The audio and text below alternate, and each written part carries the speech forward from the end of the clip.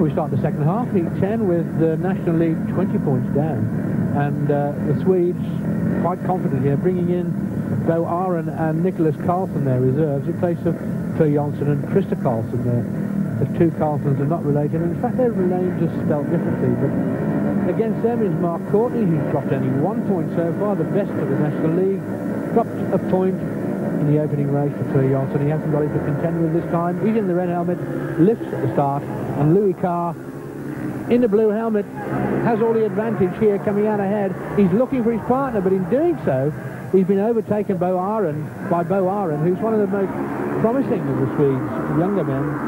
He's a reserve for this series, but he's looking extremely good, isn't he? And now he's been joined by his partner, Nicholas Carlson, up front, and there's quite a bit of traffic around here. Look at Courtney boring in, putting pressure on Carlson there to ease his way through to second place, where he can get a chance to have a go at Aron, who bobbled a little bit on the apex of that turn there, but it didn't throw him. He kept the bike tight there and didn't give Courtney any chance to get past him. Courtney swiftly ran the outside there.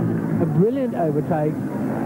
When all else fails, take a big handful of throttle and move to the outside, and that's exactly what he did.